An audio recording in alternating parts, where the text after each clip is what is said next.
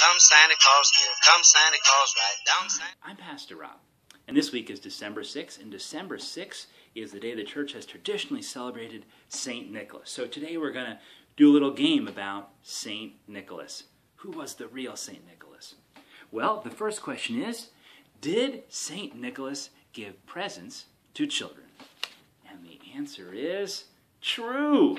In fact, children would leave out their shoes and St. Nicholas would deposit gifts into them. And that's why many countries on December 6th, children will leave out their shoes hoping for a gift from St. Nicholas.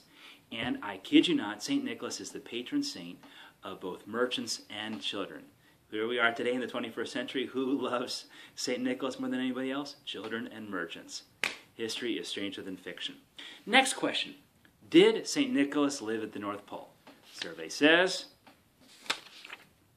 false.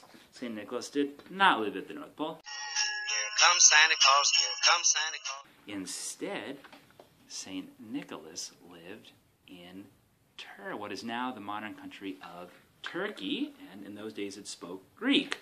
So the next question then is, did St. Nicholas have a pet named Rudolph? And we're going to go with sure, because nobody knows what pets St. Nicholas had, and Rudolph kind of sounds Greek to me, so we'll go with that. The last question. Would we have Christmas without St. Nicholas? Would it still be Christmas if we didn't have St. Nicholas? Well, you know what? The truth is that Christmas does kind of depend on St. Nicholas. In the year 300, there were a bunch of people who started saying that Jesus wasn't fully God. And St. Nicholas and a bunch of others said, no, Jesus is fully God. He's fully God. And if you think about it, that's what makes Christmas so special. That God didn't hold anything back, but gave us the great gift. Not just a special human, but himself, his son, Jesus Christ.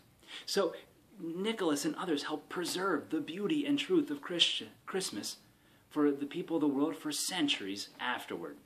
So there's much to celebrate on St. Nicholas. The joy of giving gifts to children, but also the joy that Jesus is fully God.